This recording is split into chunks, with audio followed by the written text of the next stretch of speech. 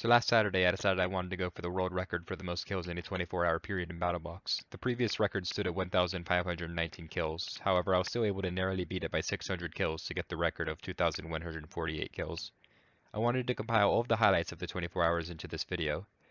Also, on a side note, the First Island Championship is happening on Saturday at 4 PM and I'll be on the Yellow Yaks. I'm streaming on Twitch, and if you're interested, the link is in the description. I hope you enjoy the video.